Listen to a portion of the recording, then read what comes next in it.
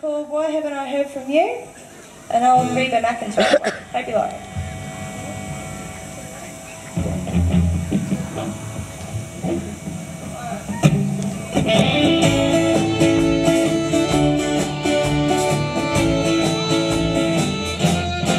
Well, back in '87, Dixon, old boy named Bill invented a contraption that we know so well.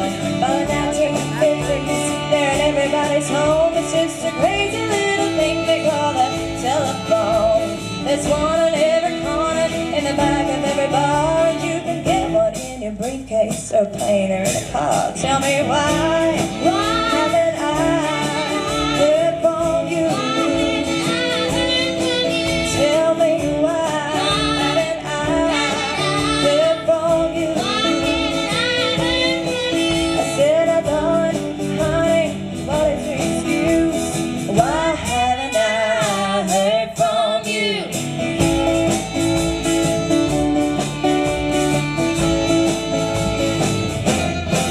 Well, there's no problem getting to me, baby. You can dial direct like I could board and go waiting. You can even call direct. The service man told me that my phone is working fine, and I've gone to the conclusion trouble is with my line.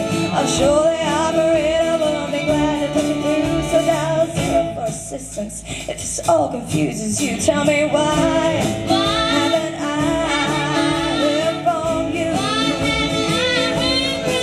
Tell me why haven't I heard from you? I said I'm going, honey, what is your excuse? Why haven't I heard from you? The better than a flood, a landslide of mud, a fire that burns up the wires, a black sonic cloud, a thought it's so loud, a natural disaster on nothing about. Tell me why haven't I heard from you? Tell me why haven't I heard from you? I said my darling, honey, what is your excuse? Why haven't I heard from you? Tell me why haven't I heard from you? Tell me why haven't I heard from you?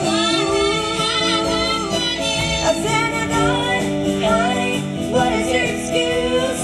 Why haven't I heard from you?